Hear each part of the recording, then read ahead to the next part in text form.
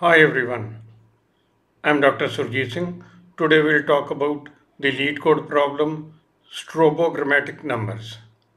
Let us begin. A strobogrammatic number is that which looks the same when rotated by 180 degrees. We are to find all such numbers of given length n. Recursion is an obvious solution for such problems. For n equal to 0, the only possible solution is an empty string, while for n equal to 1, digit 0 is one of the solutions. As 0 is a single digit that does not change when rotated by 180 degrees. Similarly, 1 is another answer, and so is 8. No other single digit has this symmetry. For n equal to 2, double 0 cannot be considered as an answer. First answer is 11, 69 is another, and this is the complete list. For n equal to 3, list grows like this, and we can see a pattern. In the complete list of 12 such numbers, first 4 have 0 in the middle, next 4 have 1 in the middle, and then 4 more have 8 in the middle. With this background, let us develop the recursive functions. In this example, n equal to 3, so 3 is the length of the required strobogrammatic numbers. We will be changing n in recursion calls, so let us save this given value of n as final n. We know that this is a list of 5 reversible pairs. We will now develop the recursion function generate strobo numbers. N equal to 0 is an edge case, so we return a list that contains an empty string. N equal to 1 is another edge case. Result could be either 0 or 1 or 8. So we return a list of 3 characters as the solutions for n equal to 1.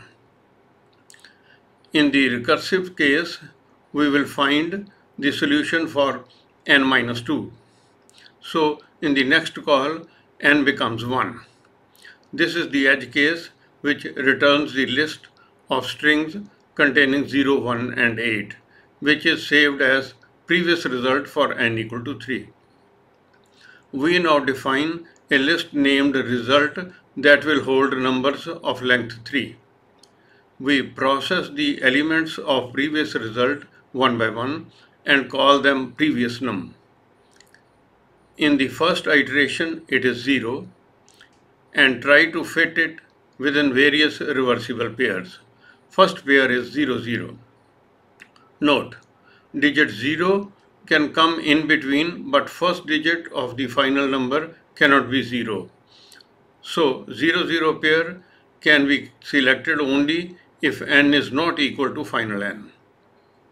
Presently, both n and final n are 3, so we skip 0, 0 pair. Next pair is 1, 1. We enclose previous number within the pair and append the combined string in results. Next pair gives 609 and then 808 and then finally 906. For next previous number, we get 4 more entries in result and 4 more for 8. There are 12 entries in all in result. We return result as the solution for final n, which is 3. Now consider another example in which final n is 5. 5 calls the recursive function for 3, which calls it for n equal to 1. 1 is the edge case and it returns 018, which becomes the previous result for 3. This time n is not same as final n, so the pair 0, 0 also participates and the result for n equal to 3 has 15 entries. This list of result for 3 becomes the previous result for 5. For its new result, we define an empty list. First entry in previous result is 000. This time n is equal to final n, therefore the pair 0, 0 is skipped.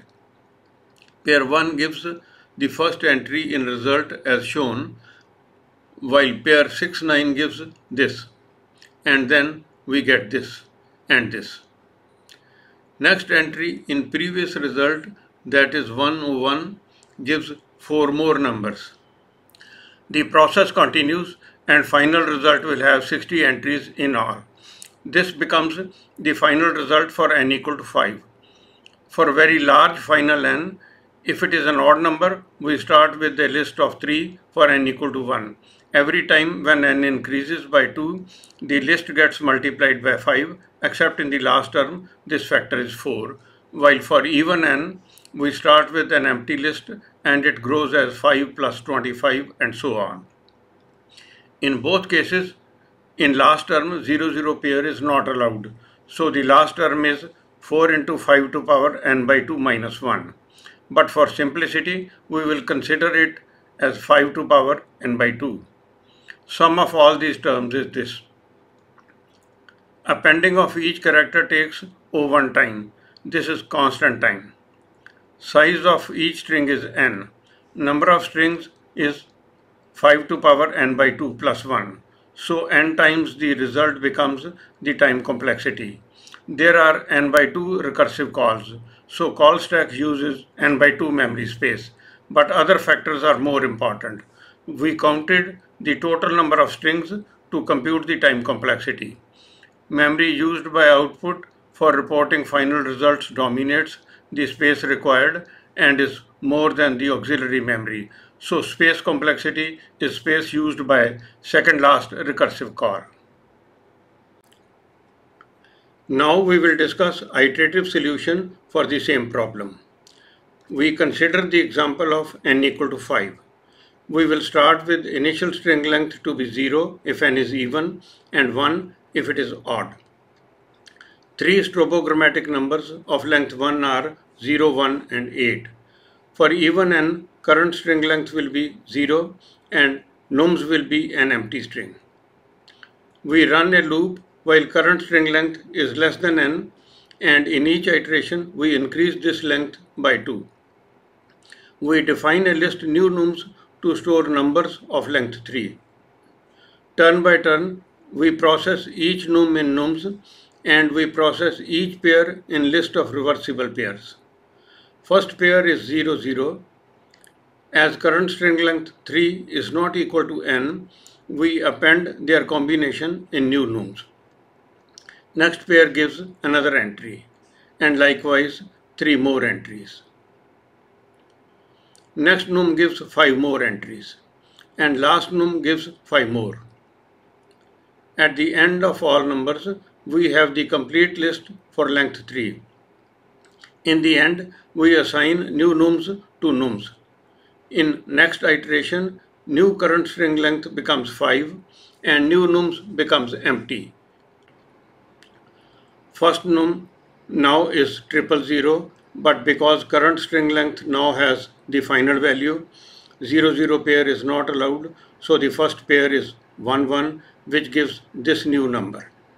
Next number is this, and so on. Each number in nums gives 4 entries, so in all there are 60 entries which become nums when we come out of the 2 for loops. When while loop ends, the scope of new nums ends and we return the list nums as our final answer. Growth of size of the lists is same as in recursive method. So both time and space complexities remain same as above. Thank you for your time. Please stay tuned for more such videos.